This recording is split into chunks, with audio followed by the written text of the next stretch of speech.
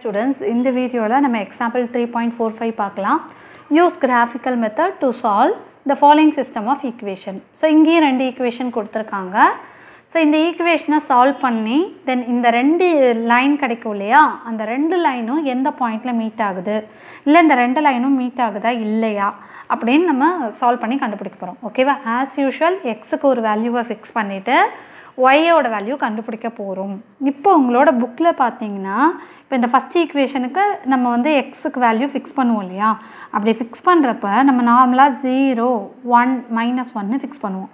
அவங்க வந்து 0 +2 -2 னு ஃபிக்ஸ் பண்ணிருக்காங்க. சோ ஏன் அப்படினு பாத்தீங்கன்னா இத வந்து ஃபர்ஸ்ட் ஸ்டெப்லயே நம்மள ஜட்ஜ் பண்ண முடியாது. ஆனா இந்த மாதிரி நான் போட்டு பார்த்தேன். இப்போ x க்கு பதில் -1 நான் இந்த ஈக்குவேஷன்ல கொடுத்திருக்க இந்த ஈக்குவேஷன்ல போடும்போது எனக்கு பாயிண்ட்ல வருது. y ஓட வேல்யூ வந்து 4.5 வருது. இதே 1 போட்டேனா எனக்கு வந்து y ஓட வேல்யூ 1.5 ன்னு வருது. ஓகேவா?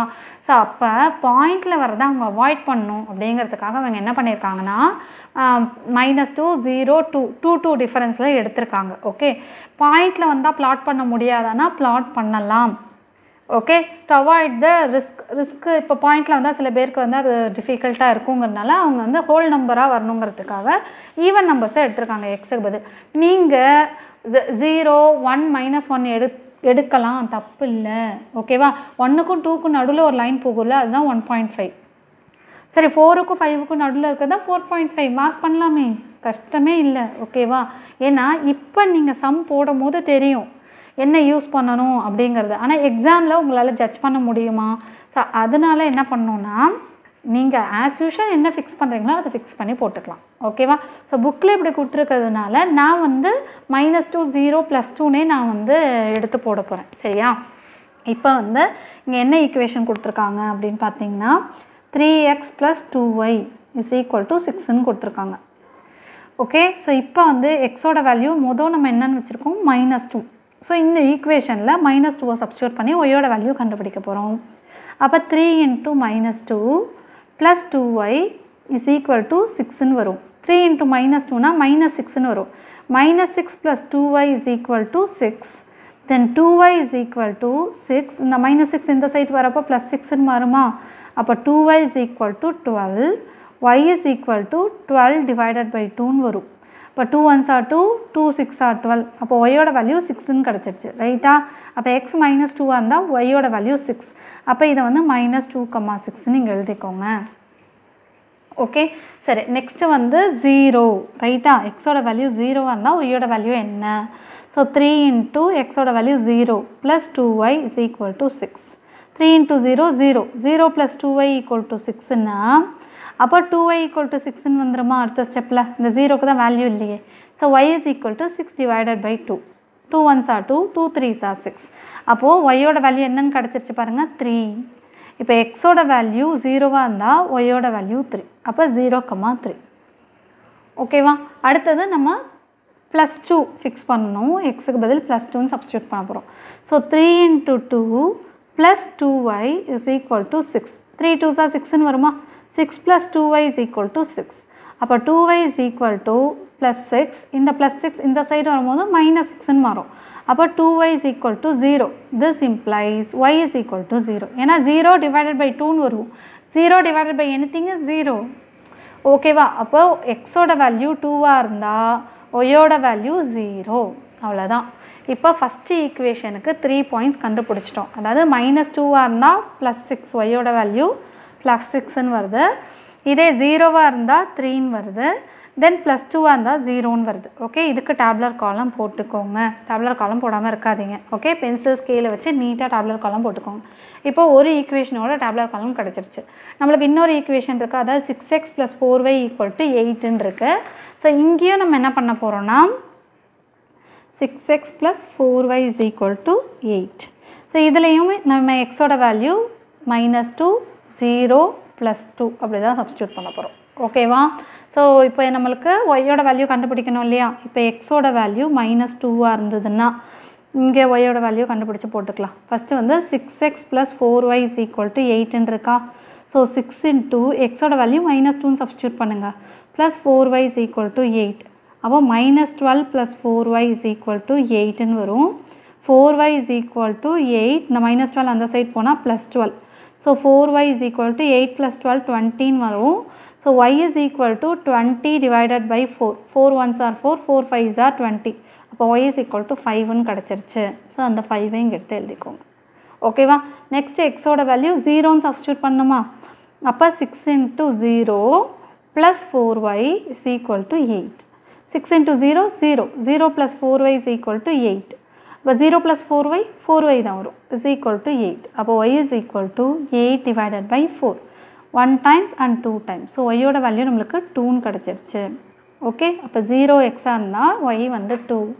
நெக்ஸ்ட்டு 2 சப்ஸ்டியூட் பண்ணணும். So x is equal to 2 substitute பண்ணோன்னா 6 into 2 plus 4y is equal to 8. அப்போ 6 2s are 12 வந்துடும். So 12 plus 4y is equal to 8. Then 4y is equal to 8. இந்த plus 12 ரைட்டில் போகும்போது minus 12 மாறும். So 4y is equal to minus 4. ஏன்னா bigger number 12, அதோட simple minus, அப்போ minus 4 வரும். So y is equal to minus 4 divided by 4. அப்போ என்ன வந்துடும்? y is equal to இங்கே மைனஸ், இங்கே ப்ளஸ்னா மைனஸ் சிம்பிள் தான் வரும். 1 times in 4 tables. அப்போ 1 வந்துடும். Okay, y-ஓட value -1. அப்போ +2 இருந்தால் y-ஓட வேல்யூ -1. அப்போ இங்கே என்னென்ன ஆர்டர் பேர்ஸ் நம்மளுக்கு கிடச்சிருக்குன்னு பார்த்தீங்கன்னா -2, 5, 0, 2, 2, -1. ஓகே, ஸோ இதையும் நம்ம பிளாட் பண்ண போகிறோம். ஸோ ஃபஸ்ட்டு இந்த பாயிண்ட்ஸை பிளாட் பண்ணிக்கலாம். அதான் -2, 6, 0, 3, 2, 0. ஓகேவா? இப்போ இங்கே பார்த்தீங்கன்னா எக்ஸ் ஆக்சிஸில் 2, -2 இதெல்லாமே நம்ம 1 1 டிஃபரன்ஸில் எடுத்தாலே நம்மளுக்கு கிடச்சிடும் இல்லையா? அதே போல் ஒய் ஆக்சிஸில் பார்த்தீங்கன்னா 6 வரைக்கும் இருக்குது. ஒய் ஆக்சிஸில் நம்ம 1 1 போட்டாலே மேலே 13 வரைக்கும் வரும், கீழேயும் 13 வரைக்கும் வரும். அதனால் நம்ம 1 1 யூனிட்டில் தான் எடுத்துக்க போகிறோம் X and Y ஆக்சிஸில். So X axis 1 cm 1 unit and Y ஆக்சிஸும் 1 cm 1 யூனிட்னு எடுத்துக்கிறேன். ஸோ இந்த X X dash Y Y dash அதெல்லாம் மார்க் பண்ண மறந்துடாதீங்க. ஸோ இங்கே ஃபஸ்ட்டு பாயிண்ட் என்னென்னு பார்த்தீங்கன்னா -2, 6. ஓகேவா? ஸோ -2ல் 6, -2ல் எக்ஸ் ஆக்சிஸில் -2 இங்கே இருக்குது. இதில் வந்து +6ங்கிறப்ப அப்படியே இந்த லைனில் மேலே இங்கே இருக்குது. ஓகேவா? ஸோ இதுதான் வந்து -2, 6.